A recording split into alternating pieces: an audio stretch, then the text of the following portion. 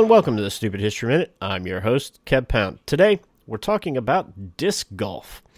Disc golf traces its origins to the 1960s when it emerged as a recreational sport. The game's roots are often attributed to a group of California students who improvised flying disc games on college campuses.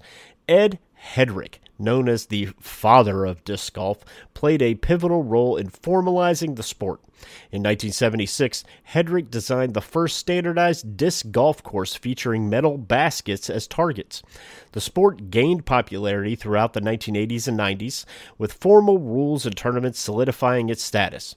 Today, disc golf has a global following with diverse courses and enthusiasts enjoying its blend of skill, strategy, and outdoor recreation. This has been the Stupid History Minute, and I'm Kev Pound.